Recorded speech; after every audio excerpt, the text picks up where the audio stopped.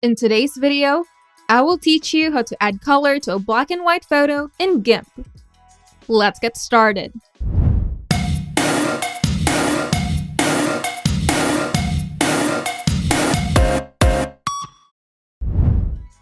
Adding color to a black and white photo can bring it to life and evoke a sense of nostalgia or creative aesthetic.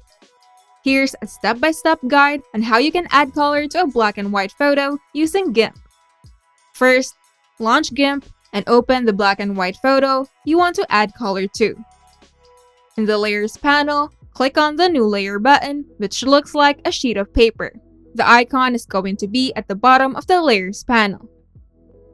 In the dialog box, make sure to set transparency as the layer fill type and click OK.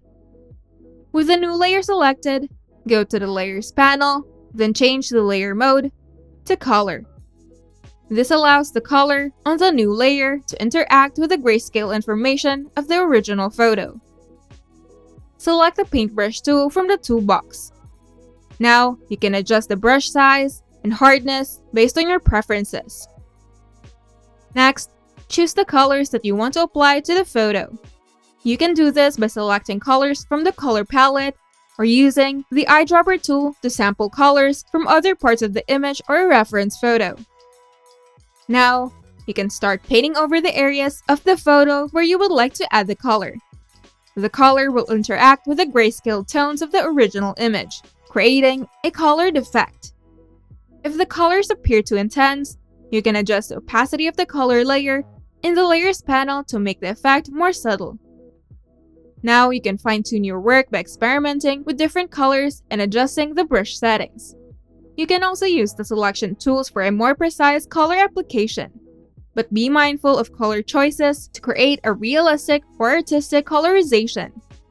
Now you can experiment with different layer modes or blending modes for varied effects. Take your time and enjoy the creative process.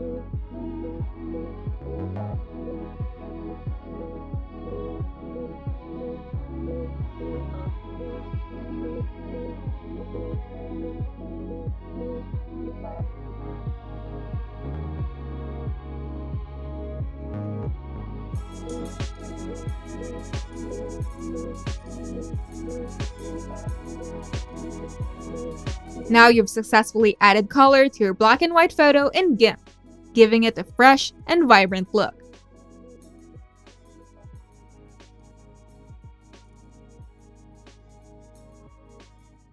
If you find this video helpful, make sure to leave a like and subscribe. And if you want to see more tutorials, turn on the notification bell to get notified whenever we upload new videos.